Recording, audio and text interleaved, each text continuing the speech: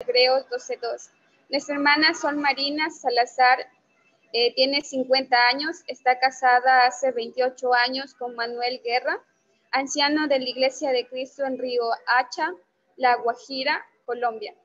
Tiene 22 años de bautizada, tiene 3 hijas bellas, Manelis, Manexis y Manelis.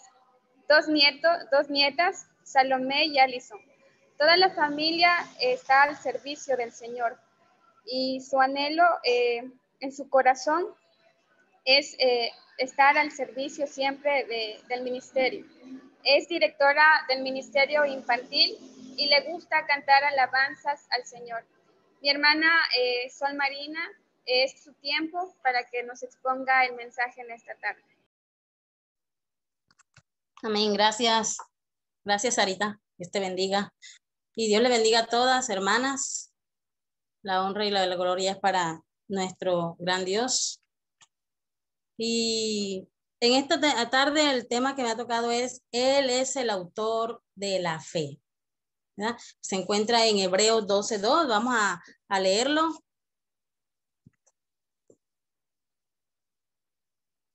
Dice, puesto los ojos en Jesús, el autor y consumador de la fe, el cual por el gozo puesto delante de él, sufrió la cruz, menospreciando el oprobio, y se sentó a la diestra del trono de Dios. Bueno, el término autor se refiere a alguien que tiene prominencia. ¿Por qué tiene prominencia? Por ser fundador, guardián y también por ser superior de alguien. Permítanme un momentito.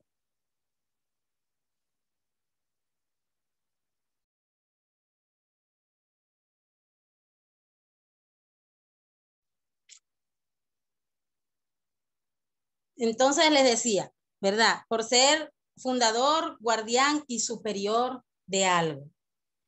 Se usa también para príncipes, para capitanes. También se traduce como pionero o precursor. Esta tarde vamos a hablar del autor de la fe. Jesús inicia y termina la fe genuina.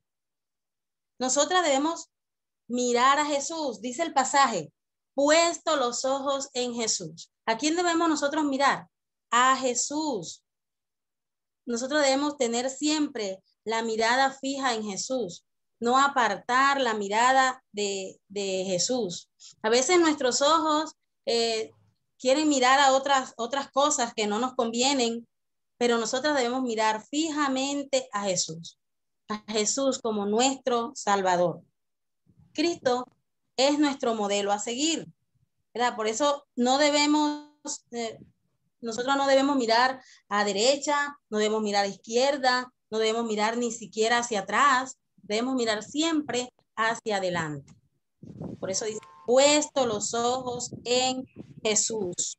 Dice, sigue diciendo el pasaje, el autor y consumador de la fe. Jesús comienza y termina la fe, ¿verdad? Romanos 10:17. Busquemos, por favor, hermana, y la que lo encuentre puede leerlo. Romanos 10:17, un pasaje muy conocido. Así que la fe es por el oír y el oír por la palabra de Dios. Bueno, este pasaje de la fe es por el oír y el oír por la palabra de Dios nos indica que la fe nos llega a la perfección, ¿verdad? Nos lleva a la perfección, que esa perfección solo se va a lograr en Cristo Jesús, ¿verdad? La fe se adquiere. ¿Por qué vamos a tener nosotros fe? Vamos a tener fe por leer la palabra de Dios, ¿verdad? Por escuchar la palabra de Dios y por hacer lo que la palabra de Dios nos dice. Entonces la fe nos va a llevar a la perfección. ¿Y cómo se logra esto? Esto se logra en Cristo. ¿Por qué? Porque Él es nuestro ejemplo a seguir, ¿verdad? Entonces nosotros debemos fijar nuestros ojos en Cristo. También debemos fijarnos en nuestro andar. Nuestro andar siempre debe ser por la fe. Vamos a ver qué dice Judas, versículo 3. Judas, versículo 3. Le doy el espacio para que la que quiera leer, entonces lea. Queridos hermanos, he deseado intensamente escribirles acerca de la salvación que tenemos en común. Y ahora, siendo la necesidad de hacerlo para rogarles que sigan luchando vigorosamente por la fe encomendada una vez por todos los santos. Dice, rigurosamente, ¿verdad? Nosotros no nos vamos a limitar a aceptar solo lo que personalmente creemos. Entonces yo digo, bueno, yo creo esto y hasta ahí llegó mi creencia. Nosotros debemos contender por la fe, como dice Judas 3. ¿verdad? Nosotros debemos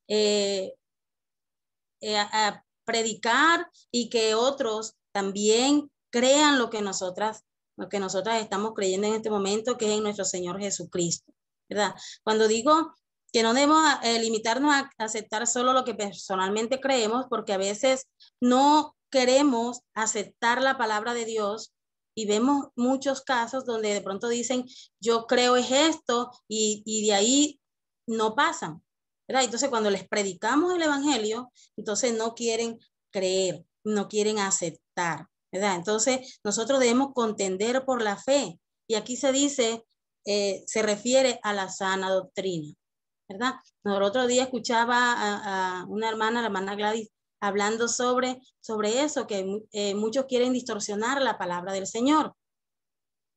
Pero ahí estamos. Nosotros, Judas nos advierte que no caigamos en ese error de desviarnos de la fe y de lo que nosotras hemos aprendido y creído por la palabra de Dios, ¿verdad?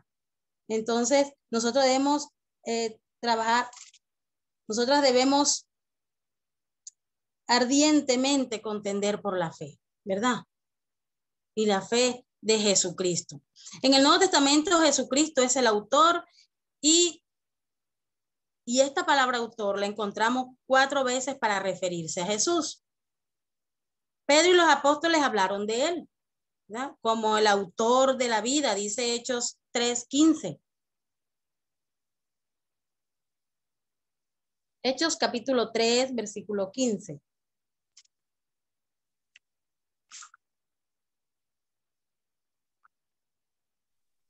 La palabra de Dios dice así. Hechos 3:15. Y mataste al autor de la vida, a quien Dios ha resucitado de los muertos, de lo cual nosotros somos testigos. Entonces, cuando Pedro estaba predicándole a esta multitud, le decía, ustedes mataron al autor de la vida, ¿verdad? Se refiere a Jesús como el autor de la vida.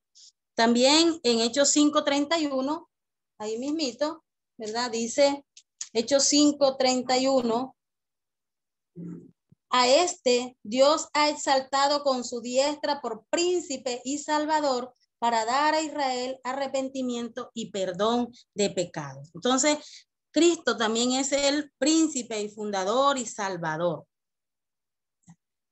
En Hebreos, dice Hebreos 2:10,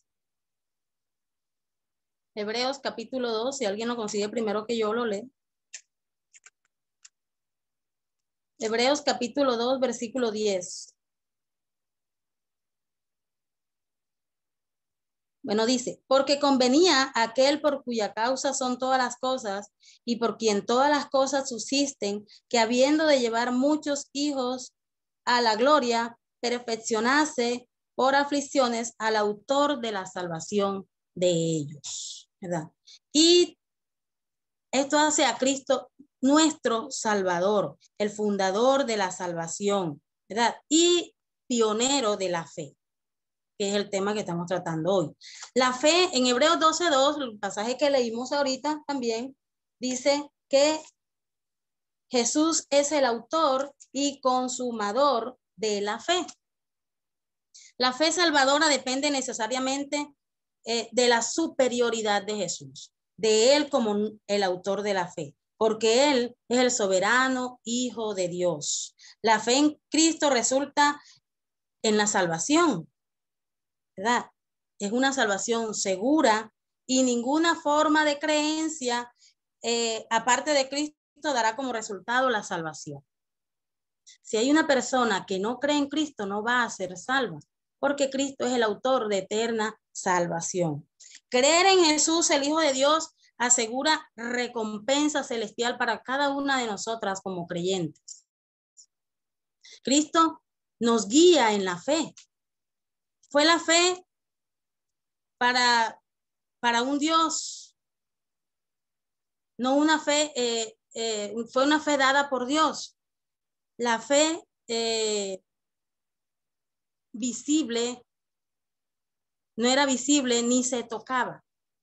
Esa fe que tenía Jesús no era una fe visible ni se tocaba, ¿verdad? Entonces, Jesús soportó burla, soportó que lo flagelaran, lo crucificaran. Jesús soportó agonizar. Jesús soportó ser rechazado. Jesús soportó ser abandonado. Soportó sufrir la cruz, ¿verdad? Y Jesús confió en su Padre. A pesar de que le pasaron todas esas cosas, Jesús siguió confiando en su Padre. Lo que tuvo que sufrir Jesús fue fuerte. No le importó lo que decía la gente que pasaba enfrente de él. Eso no le importó a Jesús, que menearan la cabeza cuando lo vieran crucificado.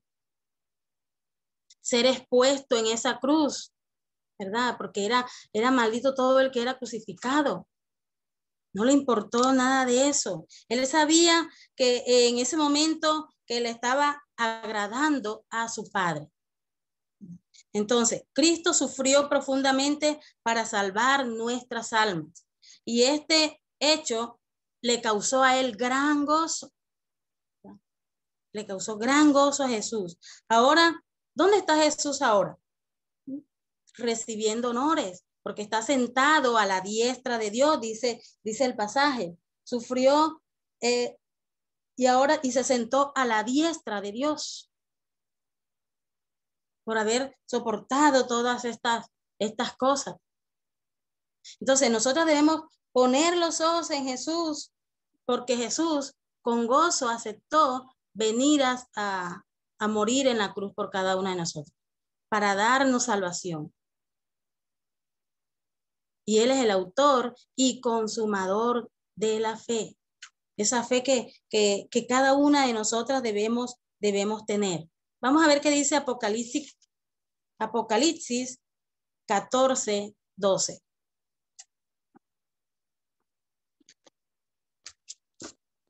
Apocalipsis capítulo 14, versículo 12. Aquí está la paciencia de los santos, los que aguardan los mandamientos de Dios y la fe de Jesús. Entonces, cuando nosotros tenemos esa fe, ¿verdad? Guardamos los mandamientos de Dios, cumplimos lo que dice la palabra de Dios, ¿verdad? Y tenemos esa paciencia que debemos tener cada una de nosotros. También vamos a buscar en Romanos 3:26.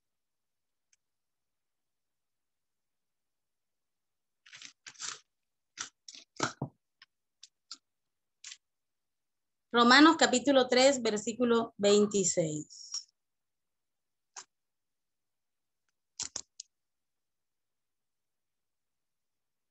Dice, con la mira de manifestar en este tiempo su justicia, a fin de que Él sea el justo y el que justifica al que es de la fe de Jesús, ¿verdad?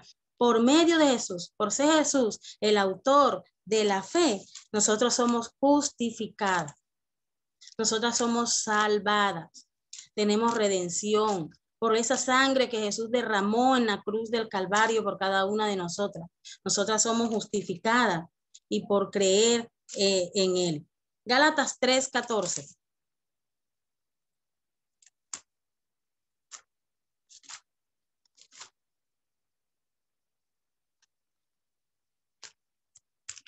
Gálatas capítulo 3, versículo 14. Dice, para que en Cristo Jesús la bendición de Abraham alcanzase a los gentiles, a fin de que por la fe recibiésemos la promesa del Espíritu Santo, ¿verdad? Por nosotras creer, en el momento del bautismo recibimos el Espíritu Santo, que habita en cada una de nosotras y nos hace actuar de una manera que agrada a Dios. Nos hace tener amor, nos hace tener gozo, nos hace tener paz, paciencia, benignidad, bondad, fe, mansedumbre, templanza.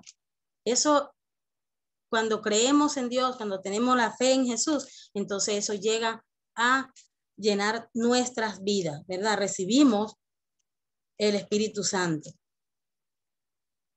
Gálatas 3:26, el versículo 26 ahora. Pues todos sois hijos de Dios por la fe en Cristo Jesús, ¿verdad? Somos hijas de Dios por esa fe, por el autor de la fe, nosotras somos hijas de Dios.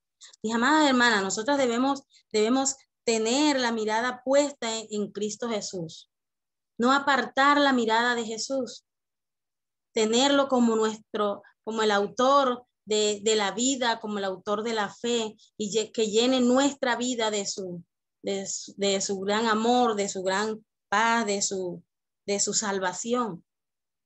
Porque Cristo no le importó sufrir el oprobio de la gente para poder darnos la salvación.